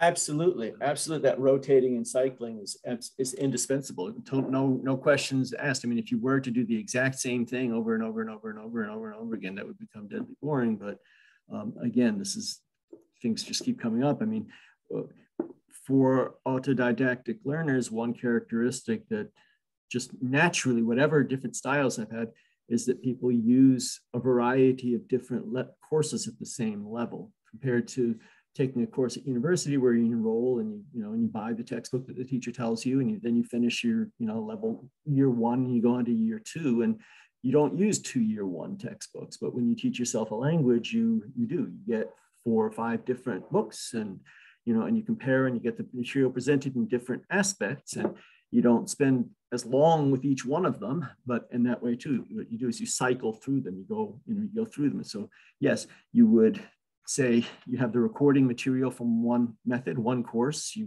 work with that, you internalize it, you move on to one other course, and a third course.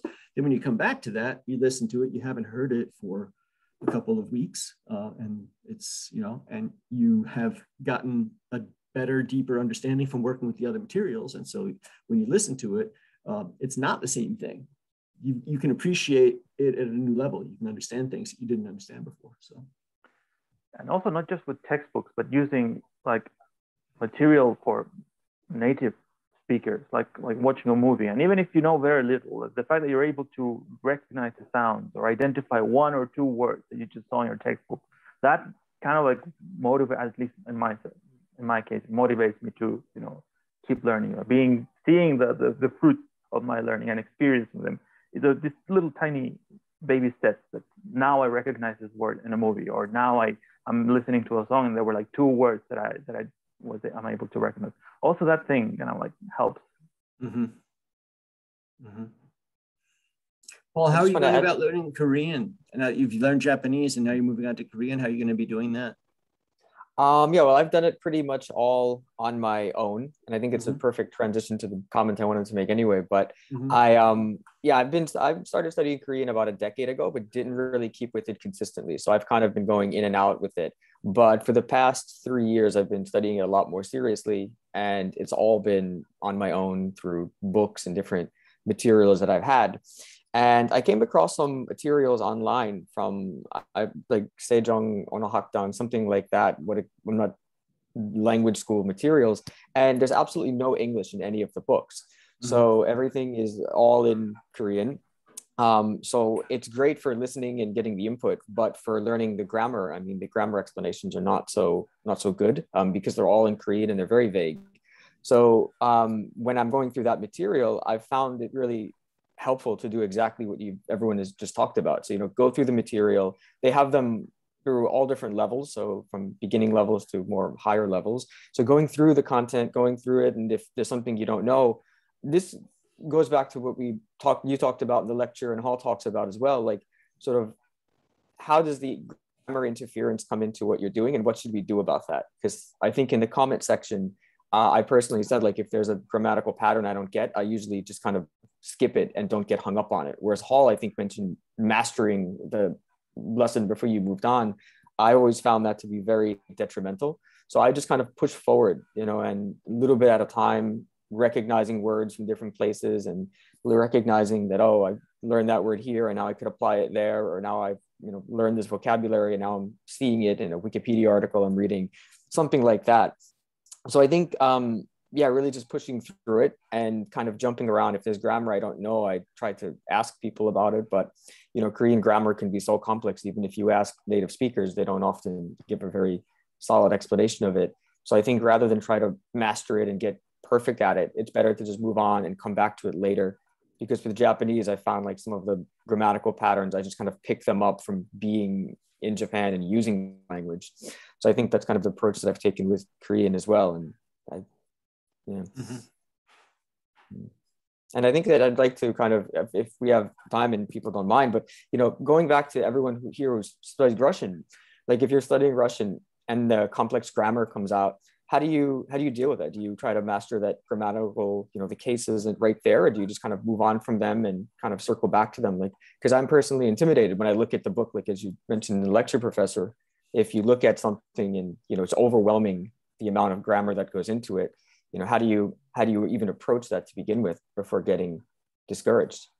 Okay, well, we've got an expert right here. Danielle, how did you do that?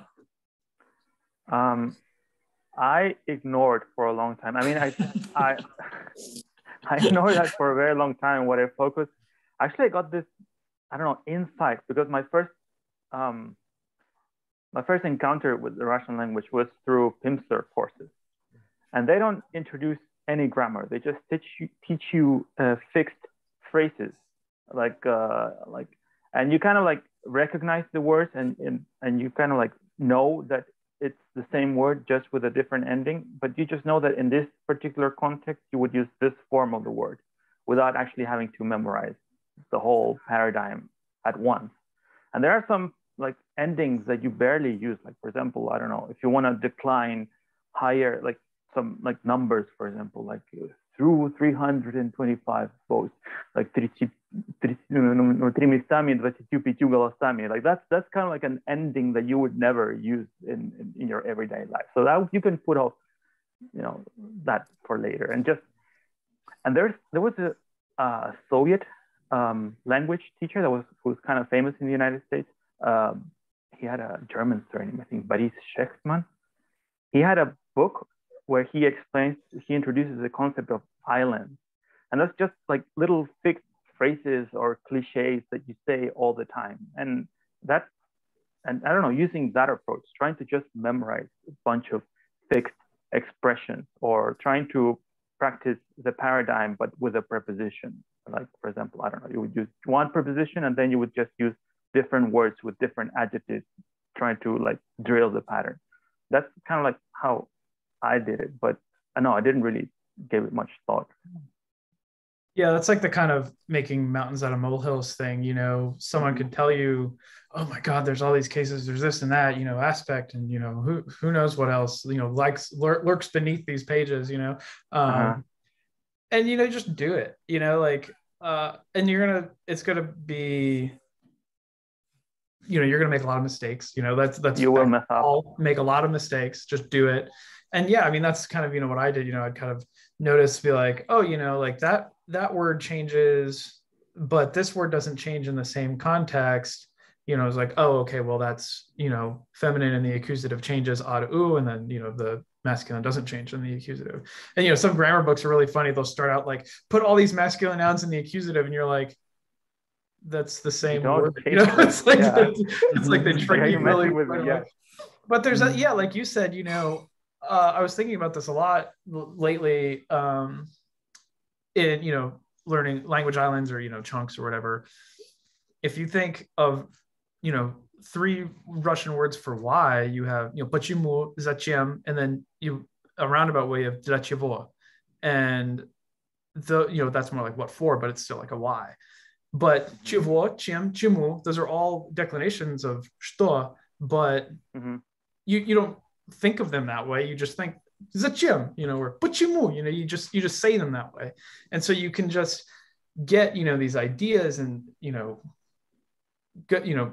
go with them and how they work, до свидания, you just learn до свидания, and then you kind of realize, oh, like свидание is like, a meeting, and like до свидания is like until a genitive meeting, like these things come later. And so with any of the kind of case stuff, I mean, a book can start out, with a mountain and just say like, here, there's all these cases or whatever, but, well put together program, like an SML or something like that. And, in the SML ones, what they'll do is they'll say like, notice how this is changing. We'll tell you later, just go with it. But that's, I mean, I think that's great. I think that's what worked out really well for me is, you kind of get all these things and then you like realize, okay, every time you don't know, maybe not even know the word, object, and accusative and all this thing, but you're like, anytime, I have a kniga, it becomes a knigu, and that's just it. I just know that.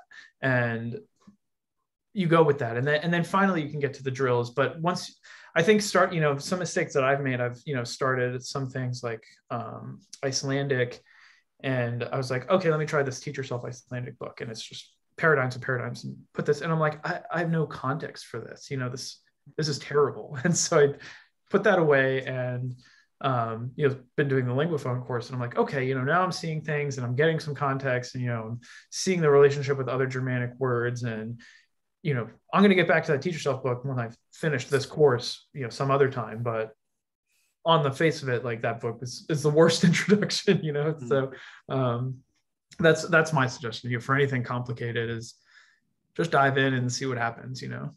And I mean, if you are fascinated by grammar and you want to get it right, I mean, this is back to Hall and pattern drills and stuff. Pattern drills are perfect for Russian.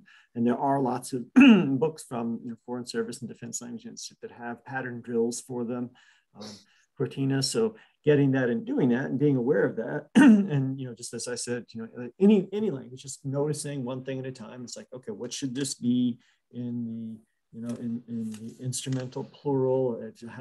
I know this is irregular, that the the tonic accent shifts here. What's it going to be? So you can make mountains out of molehills there. You can be aware that this is, but it's also, that's part of like saying, I would like to speak this really fluently. I would like to not make this mistake. I'm aware that I'm making a mistake. I'd like to not do it. So there's something. I was just sorry. Let me finish. Okay. I just remember that. I'm sorry. Yeah, go ahead, Daniel. What were we saying? No, it's that this mountain out of molehill situation, and I think it has to do with I don't want to use the word ethnocentric, but like probably the authors of the textbooks, and there's kind of like a Russian language teaching tradition in Western countries, and they tend to put way too much emphasis on the differences to the detriment of other things that aren't as exotic, but are very difficult to master. Like I have like two things that come to mind. Vocabulary, Russian vocabulary with the prefixes, all this, gлаголы с приставками. That is, I don't know, that for me at least, that was one of the more challenging aspects, like писать, написать, записать, переписать, like all the nuances in meaning that you get with all the different prefixes. That's something very difficult when you're at an intermediate level. Another thing that is like neglected in most like textbooks is pronunciation beyond the very basics to make yourself understood. Like there are like, for example, vowel reduction is never properly explained apart from okany in Russian. And there are like a lot of nuances with vowel reduction that would, if you were aware of them, you would have a much better accent, but they're just not explained or some like, so that's one thing, that I think it's, yeah, too much focus on the difference. Yeah. Sorry. That's another thing that I think can be over-explained. I see that in like Chinese, that, third tone becomes second tone and third tone becomes fourth tone and this and that and blah, blah, blah. And I'm like, I think if you just listen to enough Chinese, you could kind of get it, feel it out, and then read something about it and see, okay, but, if you start out, like, oh my, and I see forum posts that are like, yeah, how does this third tone become the second tone in this sentence, but not in this sentence? And, okay, you want to like figure out the minutiae right here. But if at the beginning, when you're like, how is this going to change? How do I know if it's going to change? Just listen to some more Chinese and you can get it. One thing, I like that you mentioned, Danielle, on similarities is highlight those up front. I mean, for, because that's what, I feel like good Spanish and French teachers do. Every ATION word, Asian, that's association, proclamation, declaration, declaración, proclamación. And then you have those in Russian, they might not be used as often, but like, you have the declaratia, and you have, every Latinate ATION word becomes an ATSEIA word, and so let's start with some of those, kind of get people's feet wet, thinking some words, and, thinking, and especially you could think, oh, I'm using like this lofty concept, I'm talking about konstitutsiya, in Russian. That's so cool. And especially the other thing is people, sometimes I'd help talk to people in Russian and they're like, that's a whole different alphabet. Well, that's nothing, wait till I tell you about the dative plural. But start out with all the words that and then just go from there. It's not even a full different alphabet. It's like half an alphabet. Exactly. Yeah. That's. But and then let's give you 100 words you already know. Every ATION word and ACION word, you already know those. Let's talk about them. Yeah, I think another thing to remember about Russian, Paul, too, is that it's a language that has been like there's zillions of people who are non-native Russian speakers who are speaking it, and so they are like David was what were you mistaken for, Azerbaijani or something? I mean, there's people from all over the the former Soviet Union and Central Asia, stuff like that, who their Russian is probably not perfect either, and people are used to hearing that. So I don't think that. I think that in terms of those mountains, I think there are more in your mind. I'm aware that this grammar is really complex and I haven't totally mastered. I hear myself making mistakes. I don't like it, but they are not unused to hearing people. They won't misunderstand you because of that. I had two experiences in St. Petersburg about 15, 16 years apart. One is when I went there by myself to live with the family and have private one-on-one tutoring 6 hours a day, and was totally focused on trying to get as perfect as I could and working on it. And that time I was like really aware of all these, grammatical issues and mistakes. And I had a teacher and I was working on it with it, and I made a lot of progress. But then I didn't focus on Russian to any degree. I mean, I moved on to Arabic. I was like, it's not something that, and then in the summer of 2016, I believe, we just went there. My family, my wife and my sons and I went there and spent our summer vacation there. So we rented an Airbnb and stayed there for a month. And, just like they had never been there before. And we saw the museums and stuff like that. And for me, I knew I was going back to a linguistic situation, but it was one that I hadn't practiced. And so I was more aware of, just because that's the way my mind works. And say, okay, all that complicated Russian grammar is going to be an impediment, or, I'm going to work on it. So I did, take my old textbooks with me and was brushing up on it. But, our Airbnb was it's a big city. It's like you needed to take a taxi into the city to like go to museums and stuff like that. And so every morning I would call for a taxi, and we'd ride in. And like the first day I just like sat there next to the driver, and the next day, why don't you, this is an opportunity to have a conversation. Why don't you talk to these people? And so the next day I started doing that, and there's a lot of Russian taxi drivers who are poets and musicians and stuff like that. I mean, there are a lot of really interesting conversations you can have with people.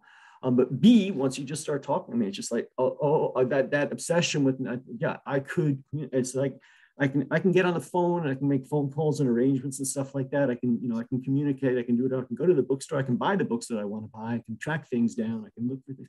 It works, so that obviously I'm always noticing and trying to improve things. And I only had a month there to work on it. But once I sort of got over that initial hang up, if I try to speak, I'm going to make a mistake. I shouldn't. So maybe I'm not going to speak. I'll just speak. And it worked with all the background I had and the stuff that I'd done. So yeah, I do think that I don't want to make too much of a mountain out of the molehill, but I think that it is that is an issue there. Yeah, I think just being aware, obviously, but Paul, you study Korean, and people are. I feel like when I hear that, people are like, oh, there's like 2,500 ways to conjugate every verb based on social class and all that, all these things, and that that sounds like crazy, but that probably follows a pattern, and you probably get it, so I would say Russian's similar, that it just has its own quirks that you'll get. Well, that's my fault, what you just mentioned, Dave, because I noticed that. And when I was there, so I wrote the Korean Verbal Conjugation Handbook with a Korean linguist. And the way I wrote that is like, it's like you learn, it's not in any textbook. There are all these different verbal endings that are not anywhere. And then once you start reading, you start encountering all these things. And then you go to a Korean, you say, what does this mean? And they're like, oh, and they can kind of sort of explain it, but not really. So you have to go to a grammarian. And how come it's not in any textbook? They almost didn't consider it grammar, because these were like maybe colloquial spoken endings. And it's just like not in there. Having a resource book is good, like the really good Buska Forlag Icelandic, book of paradigms. That's and to clench, because there's so much irregularity, it's you need this, but this shouldn't be your first thing. This is next to your dictionary and reference script, and so but yeah, when I see like forum posts or read introductions to Korean language, that's the thing that always gets brought up is all the possible verb forms. And or in Japanese, there's so many honorifics and so many class levels and stuff, and that sounds crazy, but then once you get into it, you're probably like, oh, that's no big deal.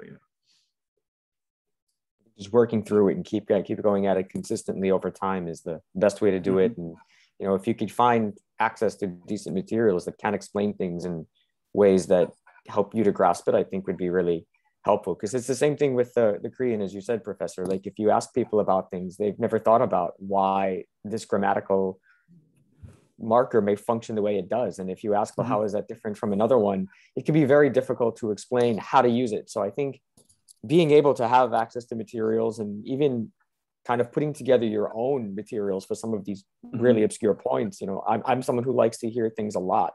So like the comment before, listening to something 10 times, I think that would be something I would like to do, not every, maybe once in the morning and then the next day play it again.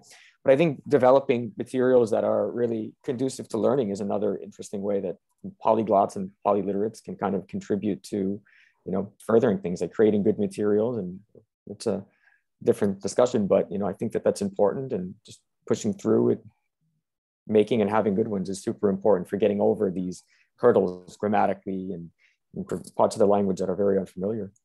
Mm-hmm.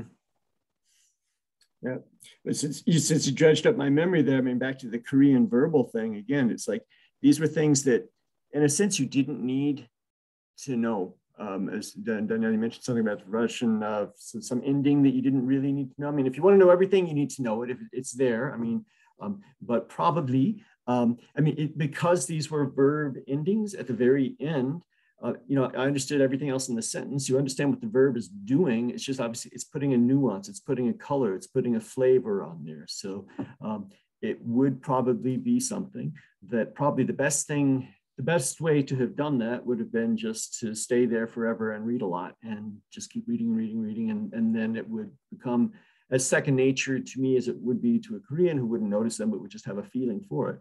But what I did is I started like reading them, and it's like, oh, I write this down. I haven't seen this one before. And then I took it to my colleague, Professor Kim Jong-nok, and he's a Korean linguist. And he's like, wow, yeah, this is interesting. Let's put it in the category. So we made that book together, and went out, and for me, it's just like, now I've created this mountain of book, because now people can say, look, it's a book with like 700 different endings. And the only reason there's only 700 is because like on the biggest page, that's all we could fit. There's like 900. We couldn't put the other 200 there. But my colleague there, he like got like a huge boost to his career as a Korean linguist in Korea with other things by going to conferences and presenting this. And people's like, how did you notice these things? And he said, I didn't notice it. He did. This American guy did. I explained it. He noticed it. I explained it. So working at it that way, we got something out of it. But it's not something that you need to know to learn or communicate it. Again, it is back to polyliteracy. It's something that you see in writing. So if you want to read, it's something you need to have that reference book with you there, but probably it is something that just by, because you can follow the what's going on in the story, it's something that you could probably get over time just by reading a lot.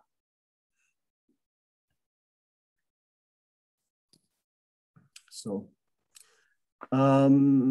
speaking of over time, I think now we're at the longest one yet. Have we covered everything that we want to cover? I mean, got you dinner. It's not maybe dinner time for you and me, Dave. It's breakfast time for you two over there. Pushing people's patience.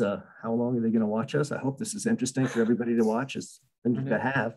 Anything that you wanted to ask or talk about that we didn't cover? About the original topic of the book about phonetics. I've always had this impression and this feeling that most textbooks do a terrible job in explaining the sound system of any given language, my first impression was that because they don't want to overwhelm the beginning student, But then, like when you keep progressing, there are like a lot of very important details of the pronunciation that are just never explained. They're like just assumed. And just to give an example, in Spanish, we have an allophone of the sound the, which exists in English. It's the, but this is never explained to intermediate native English speaking learners of Spanish. So they end up saying something like empanada with a plosive the, and they're never explained that they could just use a sound that is in their, inventory. Like if they just said empanada, that would sound much better, but it's never explained. And that happens in a lot of languages. Like for example, like I mentioned a while ago about Russian, like vowel reduction is never really properly explained, apart from the fact that the unstressed o becomes a.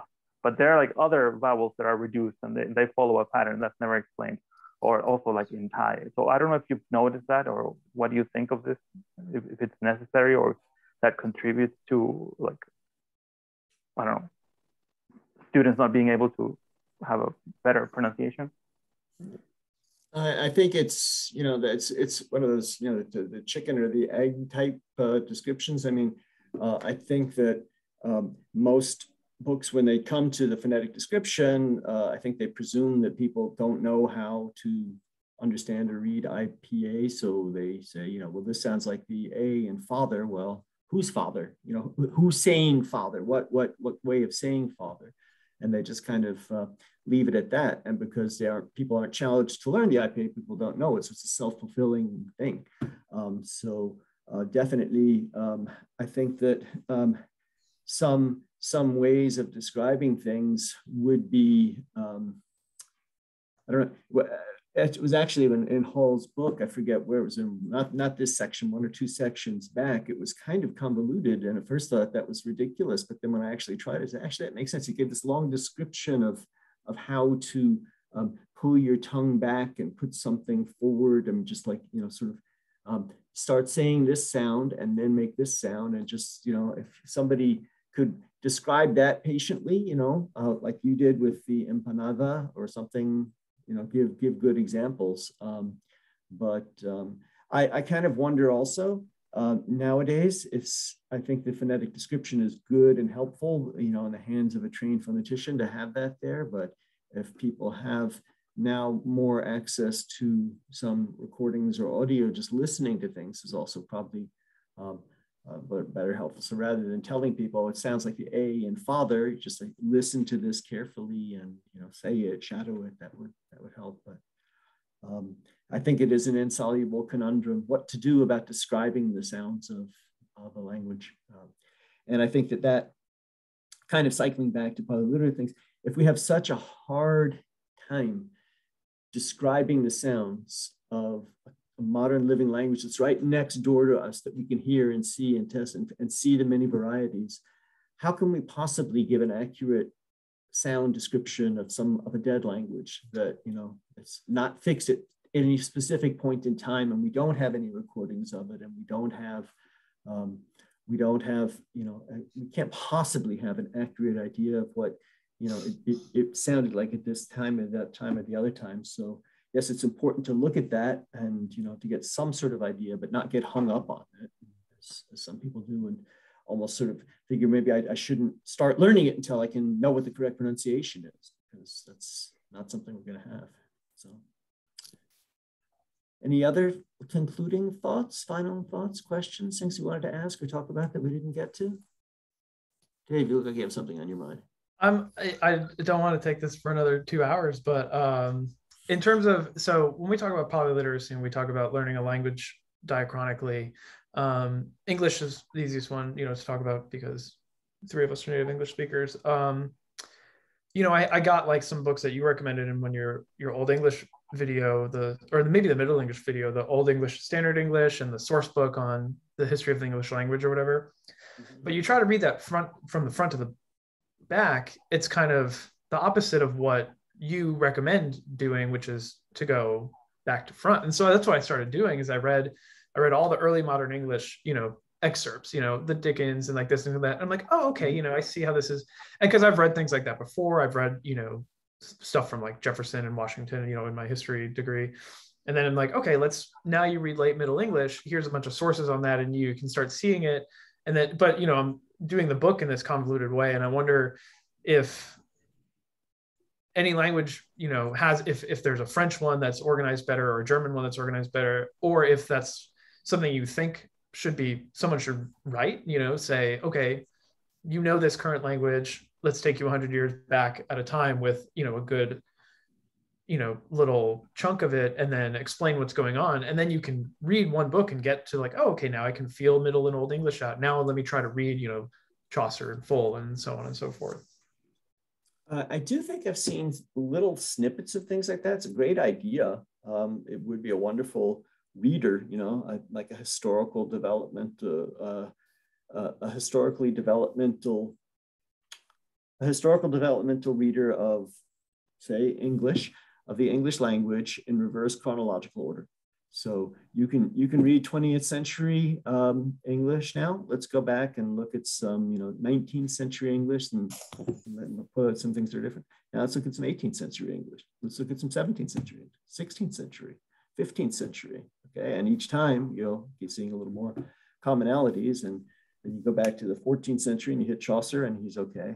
yeah, I think you'd still hit a gap because, English wasn't really written or spoken for about 200 years. So when you go, from Chaucer to the Doomsday Chronicles or something like that, that would be, a bigger, but yeah, I mean, yeah, it would definitely be a help. Yeah, I'd love to. I think about that too. I think about, okay, I want to read, if I want to read, backwards in Icelandic to Old Norse or something, would I go from reading, something published now and then, okay, now I'm going to read the saga, that's a 1,000-year difference, I might need to, or German, if I should read 18th century German before I try to read, the, Nibelungen or something in the original. So,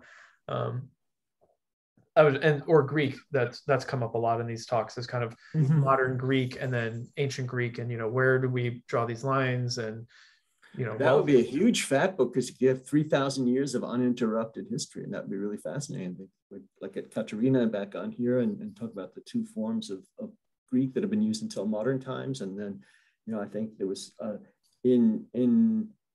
under the Ottoman Empire, Greek was still like an official language, but I think it was in the Greek things, I think it was heavily influenced by Turkish and stuff like that. There was Byzantine Greek had various different stages. So yeah, I think that would be a really neat way and from everything I understand is that although Greek has changed a lot, I mean, it's kind of comparable to English. I mean, from Homer to now is maybe like from Beowulf to now. So it's twice as long, but not as much. Icelandic too, written. So languages like that, where you do have unbroken continuity, I think that'd be fascinating to see a reader that, could take you back that way. I'm all for it. Wonderful. Cool. Yeah. Someone's got to write it. Yeah. Okay. Any last words from you, Paul? Ideas? Yeah. One final point, note, question, whatever. I think we talked a lot about the whole polyliteracy endeavor and polyglotry and ways we can keep building on it. So I guess the last thing I would say is, what advice would you want to give to people who are, serious about doing this? And, we touched on a lot of stuff today. We have a lot of other ideas that could come about, but should we just keep going the way we're going and keep learning and getting the word out there, or anything more that, we can do to promote the whole endeavor? What do you think people like ourselves should be doing beyond what we've talked about, if anything? I think first and foremost, what you just said, I think, if this is to be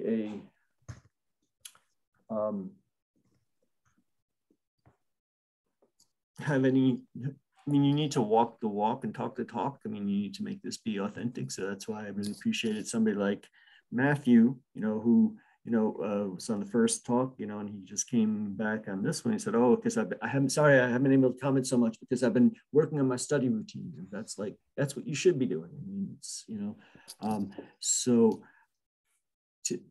what we're proposing, is a big there's lifelong learning, and it's a big, it's a big challenge. It's a big thing to take on, to say, I want to learn lots of languages well so that I can go back and do diachronic explorations and do other things. And so I think it is important that anybody who talks about that actually does it rather than just talking about it. If you see people, if that would be the way to convince others in the academy who are skeptical of any kind of endeavor like that it is possible. So yes, first thing I would say is, first and foremost, just keep actually learning, keep doing things, keep developing a practice, keep working at it. And then beyond that, I have to give some more thought to, like calls to action, what to do, but I promise I'll give it more thought. That's a great question. Yep. Thank you. Okay. All right. Well, thank you very much for joining me.